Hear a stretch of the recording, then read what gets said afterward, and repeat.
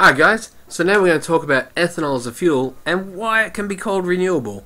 We'll delve briefly onto its downsides, but not as much. But the most common place you'll see ethanol as fuel is in unleaded petrol, okay? And it is usually in there at a thing of about 10%. And this is done for environmental reasons. So, where does it come from? Essentially, it's fermented. You get sugar from corn, okay? So, ethanol from corn starts out as one of two ways. There's sugar, alright? So, the sugar is then fermented and glucose and using glucose and fructose.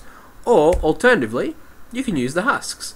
The husk is cellulose, and by hydrolyzing it, etc., we can use cellulose to make ethanol by breaking it down to sugar. So you hydrolyze it down into the glucose, and then from there you go on with how to make your ethanol.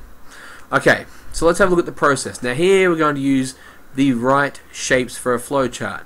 So we start off with corn, and we have three inputs.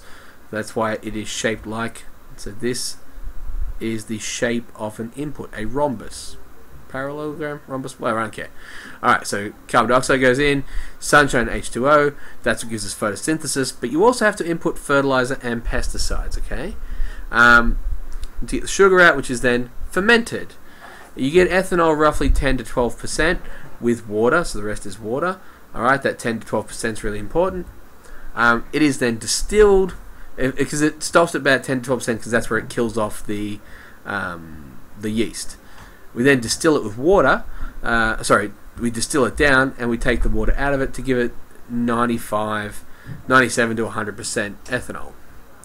This is then blended with petrol to about 10% ethanol and burns in cars nicely.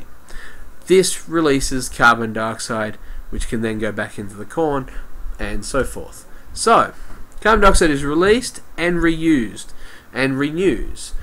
Corn can be grown very quickly, which makes it renewable. It is not zero emission though, okay? So like pretty much a lot of this, uses carbon dioxide, okay? So energy is used in the fermentation. That's carbon dioxide because it's burned.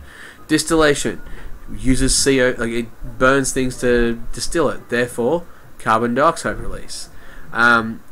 Making and traveling the fertilizer around and transporting all of this, CO2 is released. So it is not zero emissions. Okay, it is reduced emissions but not zero emissions. It is still cleaner than 100% petrol, significantly cleaner than 100% petrol. Alright, see you later.